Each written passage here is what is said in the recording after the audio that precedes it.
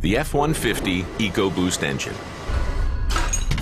It's built to give the F-150 more towing power than any other half-ton. It's built to give it more torque than any competitive half-ton. It's built Ford tough. And now we're going to show the world just what that means. Watch as we take a randomly selected EcoBoost engine and run it through a series of grueling durability tests to prove how tough it is.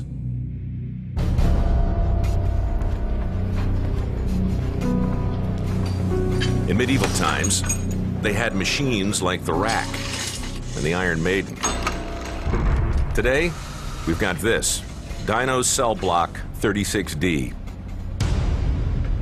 Here, engineers accelerate wear, replicating 10 years of hard use in 300 hours. And we learn about how our customers use our products. And then we take those and we crank them to the extremes. So we go to the extremes of the temperatures, we go to the extremes of the loads and the speeds that we see. It won't take us 10 years, 150,000 miles. We can do it over the course of weeks or months. This dynamometer will simulate towing over 11,000 pounds up a grade steeper than Pikes Peak. The engine fatigue test runs the engine for over an hour at full throttle. And then there's thermal shock testing. It deep freezes the engine to minus 20 degrees, then shocks it to 230 degrees. You're putting a tremendous amount of heat into an engine block that's already very cold. It starts to expand in very bizarre ways. Stresses start to develop in the cylinder block. That's like going from the Arctic to Death Valley in 15 minutes. And they do it over and over and over.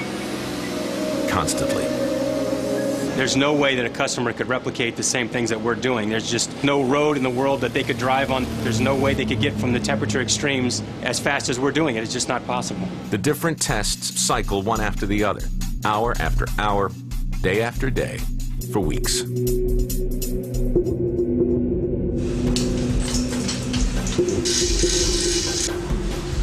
So we've simulated 150,000 miles on this engine.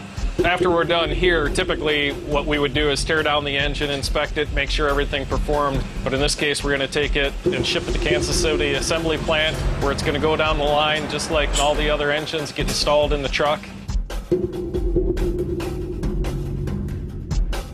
Now, after you put an equivalent of 150,000 miles like this on an engine, you might think that's proof enough. But we're just getting started.